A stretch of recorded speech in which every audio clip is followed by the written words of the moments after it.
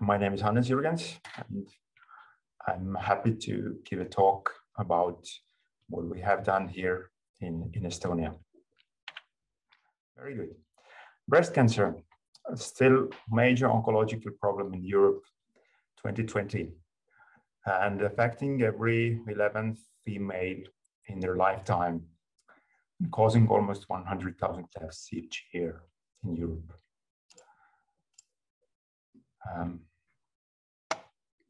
Incidence still increasing continuously and varies in between countries almost 2 times, and causing also deaths. Fortunately, mortality is decreasing. It's believed to happen due to better treatments, but also for better screening programs that reduce the death rate. Distribution of age. Most of the breast cancer cases occur in middle-aged female, but quite a significant portion happens also in elderly people and in younger women. Treatment results are quite good in general in Europe, but there's still a 20% gap between treatment results. Can be different reasons for that, but one of them can be also screening program differences. Breast cancer risk factors. They can be in general divided into 2 categories. Ones that are controllable and the ones that you cannot control, which are age, gender, genes. But the ones you can control, for instance, lack of exercise, obesity, giving birth, breastfeeding, and so forth. And the factors can be also divided on their effect on the risk to get the cancer.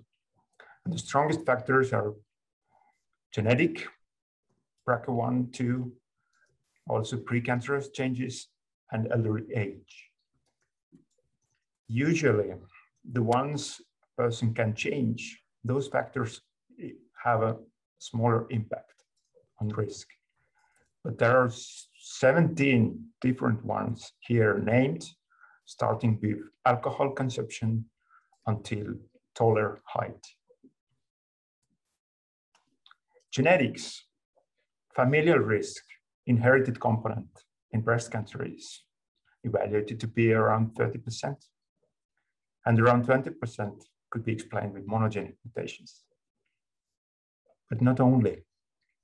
Polygenic risk scores, for instance, 77 SNP, is believed to give around 14% of the risk. On this slide, there is an example of strong gene mutations that very strongly affect the risk of getting cancer, but they are very rare, very seldom. And then here on the right side, there are single nucleotide polymorphisms that alone have a small effect, but together into score could also raise the risk for cancer. In Estonia, in Tartu University, we also created a new score, and we used 3 meta-analysis databases in order to create one. And we validated in Estonian Biobank to find the best fit PRS for our Estonian female. And here's the performance of this score. We can see that it quite well discriminates different risk levels. And in top 5%, the risk to have breast cancer is 2.7 times higher than the average. So once a person knows that he or she has a high risk, would also like to know what can be done.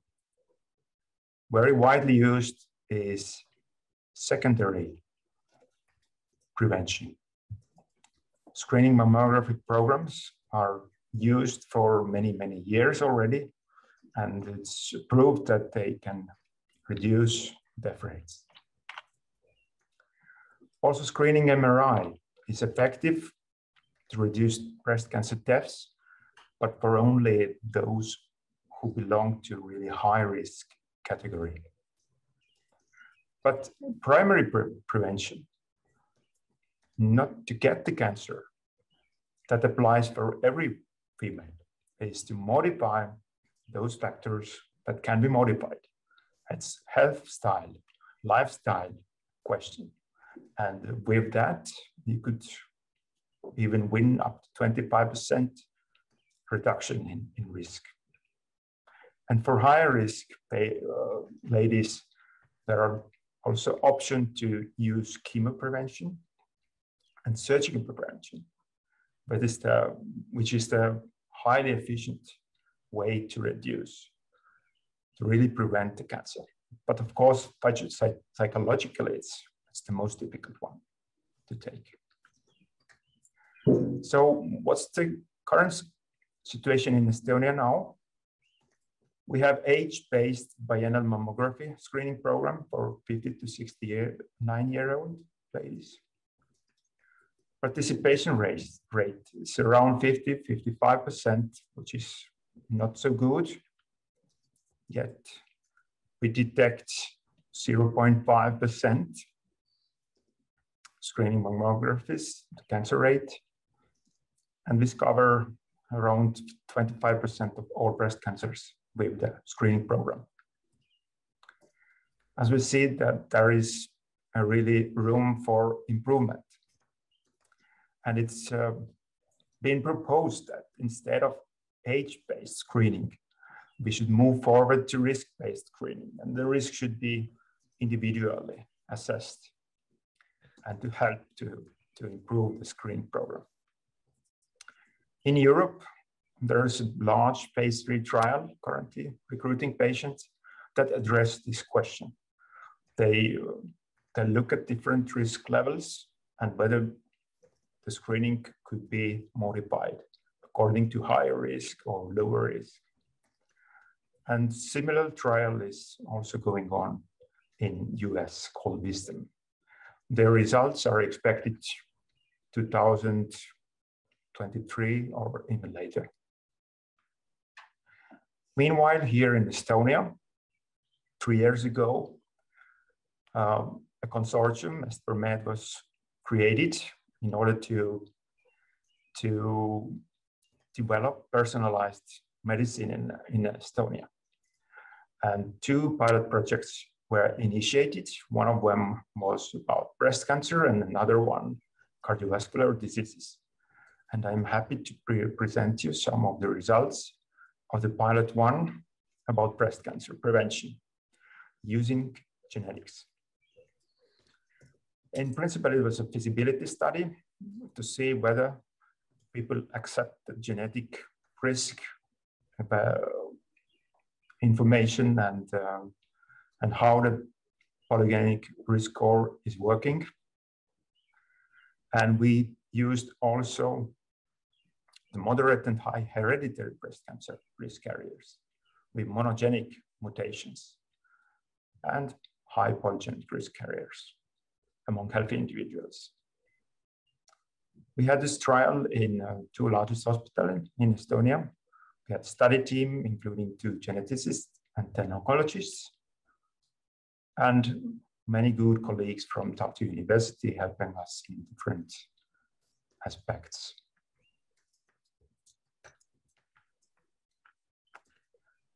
So here's the flowchart and time scale.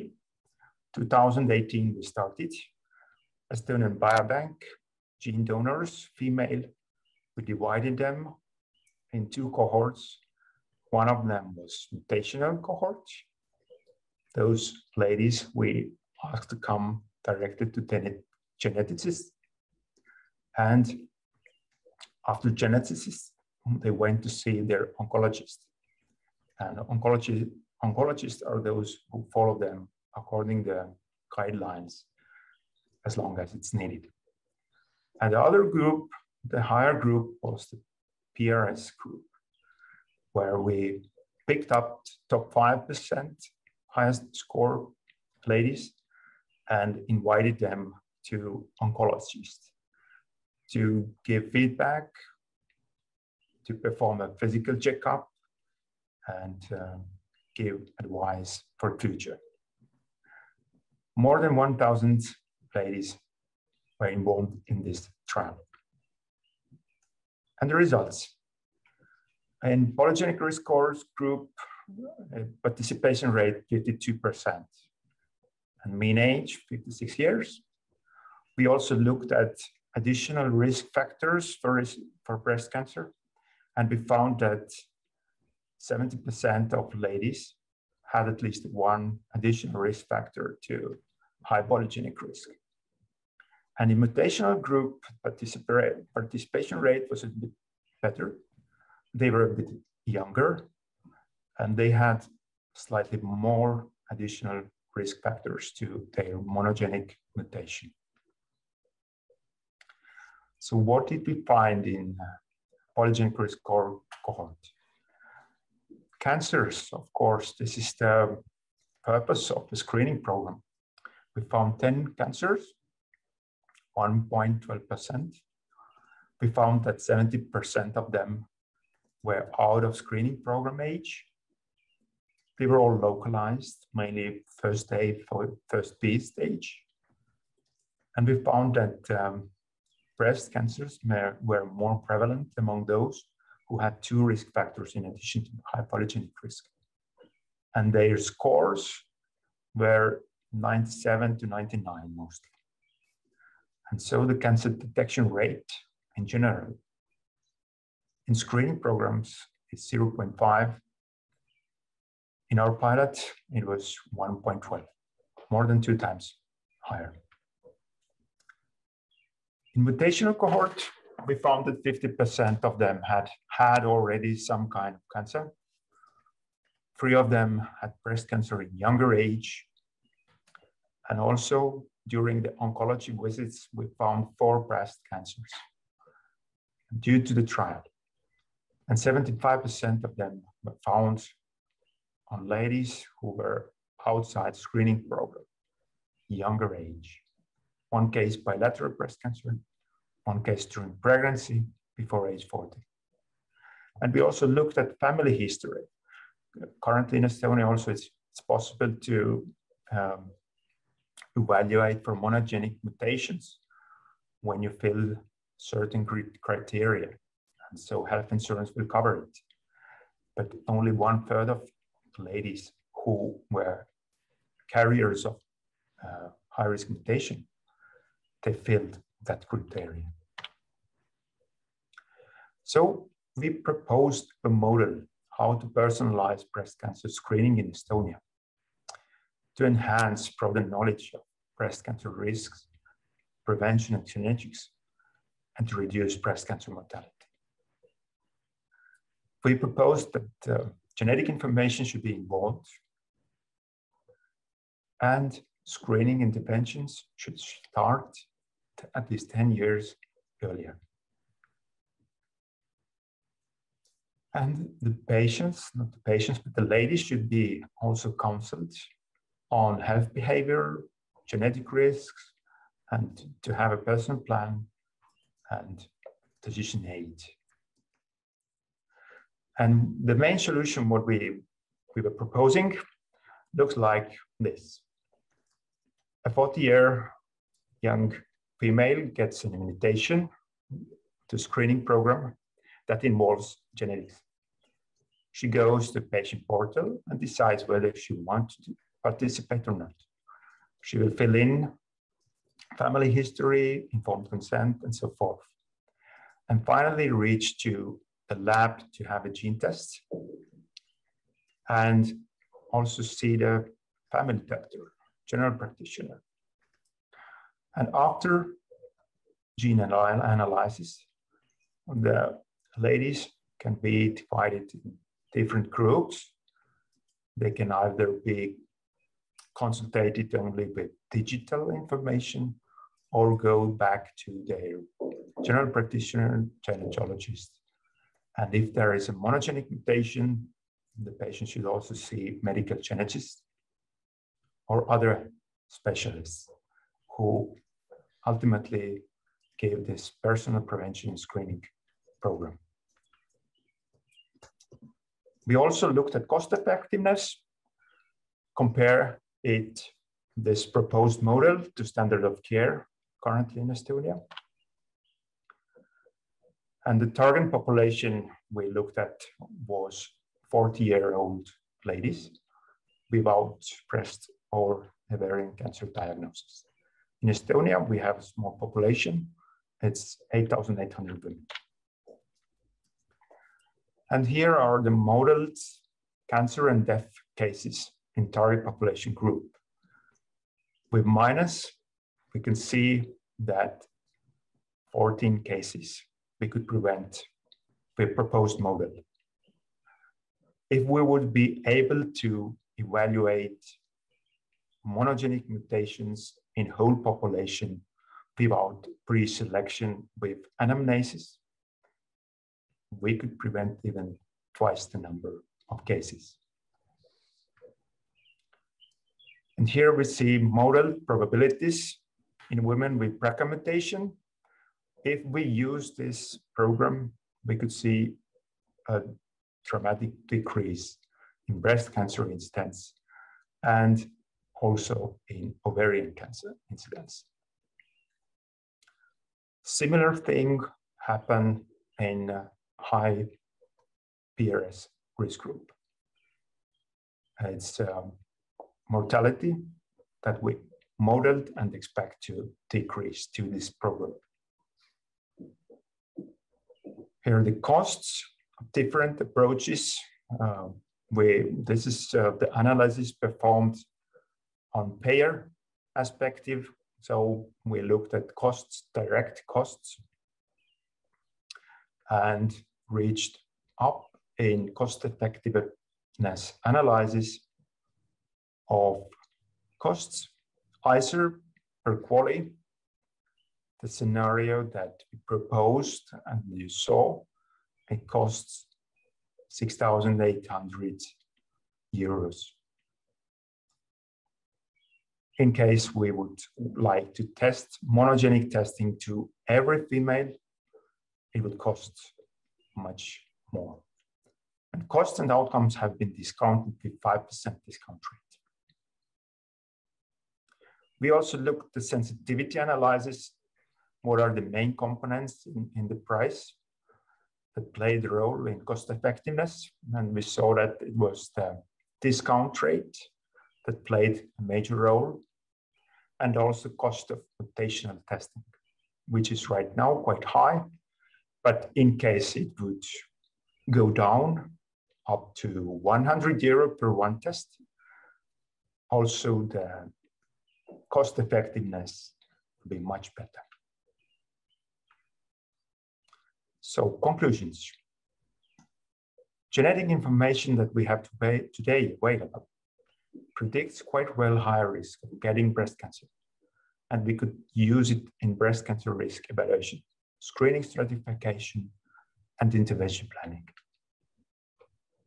Starting breast cancer screening and prevention at 40 years of age, which is 10 years earlier for high-risk women in Estonia, is feasible and apparently cost-effective. Monogenic mutation high-risk genes testing for whole population will come cost-effective soon after genetic testing price falls into appropriate level. And the best and comprehensive result in risk prediction still is achieved when we combine both genetic and non-genetic risk factors into one score and personalize preventive measures accordingly. Thank you.